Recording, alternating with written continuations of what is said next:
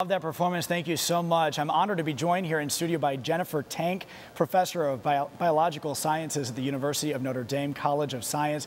Jennifer, welcome here to Notre Dame Day. We were chatting during that performance a little bit. I think I could sit here and chat with you all day. Thank you. Thank you for being here. I understand that you're the interim director of the Notre Dame Environmental Change Initiative here at the university. Explain what that initiative is all about. Yeah, the Environmental Change Initiative, we call it the ECI, is a group of about 40 faculty at the university that are focused around some of the great environmental challenges of our day. Invasive species, climate change, land use change, and how those huge pressures are influencing the environment. And so we're working across colleges, College of Science, Arts and Letters, Engineering, and Architecture to sort of solve some of those grand challenges. Now, one thing I was really interested about here is that I understand that you're researching agricultural conservation practices that would prevent what's called the dead zone in the Gulf of Mexico. Can you explain what the dead zone is and how we go about trying to fix it? Yeah, so the dead zone occurs every year around June in the Gulf of Mexico, and it basically is an area of water that there's no oxygen. The fish and the shellfish in that water die.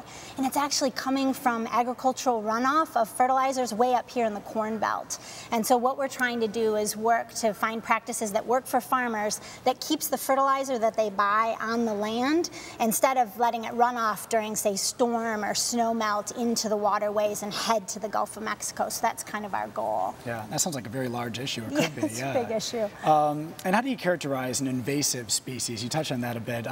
We've all seen the internet videos of fish that are jumping into people's boats. Is that the kind of thing that we're talking about? Yeah, those are amazing videos. Yeah. I mean, they kind of get addictive. You can go from one to one on YouTube. But those are Asian carps that are jumping as boats move through the water, and they think they jump because of the disturbance of the boat motor.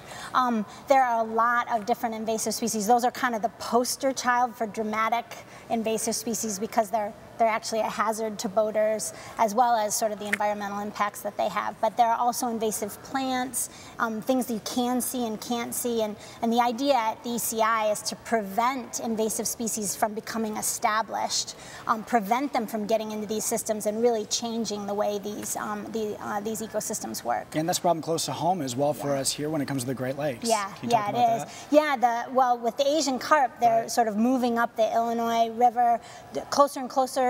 Some people say they may have already gotten into the Great Lakes. We're working at the ECI to develop early detection techniques that allows us to find out if before something hits that maybe there's 1 or 2 or 10 instead of only knowing they've gotten there when you see these huge environmental impacts. So it's kind of like detective work, only it's environmental detective work. Right. And they get so large as well. I was over at the aquarium in Chicago recently, and they have them there in the exhibit, and all the kids are looking at them. They're huge. Put them nose to nose with an Asian carp. Yeah, absolutely. No, it's really good. And staying on that topic, can you just explain where do they become? Where do they come from in the first place? Well, invasions are usually inadvertent introductions.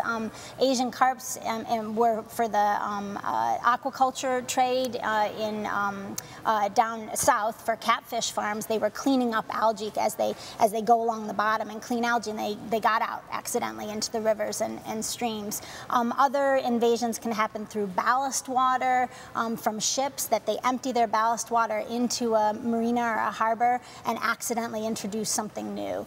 It can happen when people dump out their aquaria. I mean, how many people have emptied their aquarium? The fish all die and they decide, oh, we're going to dump all these plants down the toilet. Right. Well, that's never a good choice because something that's not native can become established through those inadvertent introductions. Well, and that comes to my last question: is what can we do to make sure that we're not having a harmful effect on the environment? Yeah. Well, I mean, ECI, we're trying through the research that we do is to provide tools for managers that can help prevent these types of introductions early on. But even, in your day-to-day life, just being responsible about, when you move, say, your kayak or your canoe or your boat from one lake to another, wash off the boat motor, get all those aquatic plants off the propellers or your canoe. If you're going, if you're fishing and you've got your waders on, make sure to wash your waders in between rivers and never dump your pets down the toilet. So those are just some of the things that just every day you can do to prevent invasions. Yeah. Jennifer, a pleasure. Thank you so much for joining us here for ND Day. Yeah, thanks for having me. It was exciting. Excellent.